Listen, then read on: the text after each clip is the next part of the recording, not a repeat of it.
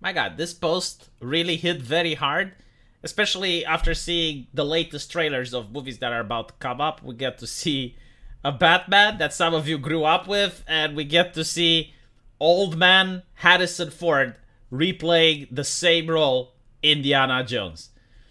And it's very accurately stated that one of the things that bugged me about Ready Player One was that despite being set in 2045, there was no made-up future pop culture, as though everyone stopped making new things in 2016.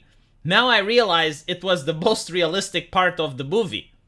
And as you can see, people are calling this stagnation, and I disagree. Art has not stagnated. In fact, it went backwards. It's a complete destruction of creativity that we're witnessing in the West. And I was watching a trailer for Picard Season 3. Same thing. Like, it's a ship filled with old people. Like, if you were to make a new movie right now which takes place in space, and you're casting actors over the age of 50, the public is not going to believe that. They're going to be, why are they in the spaceship? Like, what type of society sends the elderly into space? It doesn't really make that much sense, and the only reason is because nostalgia, right? Like, nostalgia seems to sell, but when you look at the numbers, not really. Like, people aren't buying the nostalgia anymore. They tried milking it so much, and now it just doesn't happen. You do not make profits by having nostalgia. So the question is, like, why can't they be creative? And we get to see this with AI. Like on Twitch, you had Neurosama and you had the Seinfeld AI. Both said some jokes that I guess hit too close to home, and they were banned. So you have video games that are being remade, like GTA, for example, or Disney movies that are being remade, and they have to remove stuff from them. Like, movies and video games that are renowned around the world that were huge commercial success. And it was like 10 years ago, sometimes 5 years ago.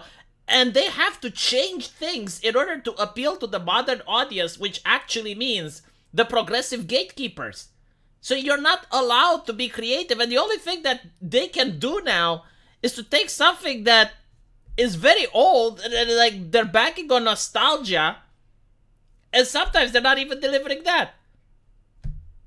And they're wondering, it's like, oh, why is Hollywood losing billions of dollars? Why is Netflix losing billions? You're not creating stuff.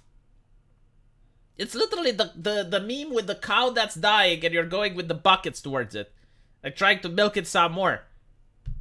The thing with Indiana Jones is like, okay, yeah, it was a good movie for its time, but like, can we not move on? Can you not create something new?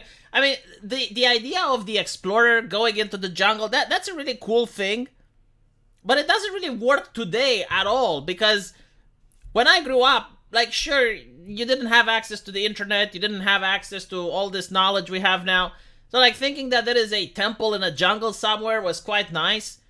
But now you have political correctness, you know, there is no more jungle. Like, that jungle probably has a Starbucks next to the temple. And you're not allowed to think like, oh, the people there are backwards and they're going to take you to the Temple of Doom or whatever, because that is problematic.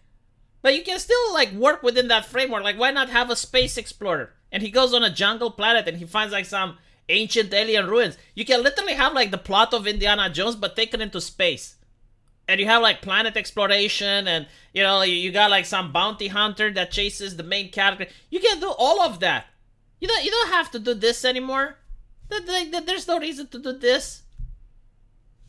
And with this, I'm not even going to stop. You know, like, just stop. Just please, for the love of God, stop. It's not the actor that's the problem, but, like, just, no. You know, why not do Batman of the Future? Like, Batman of the Future is such a great IP. If you really want to do Batman, do a spin-off. Just have it in the cyberpunk universe. You can make a lot of political commentary about capitalismus.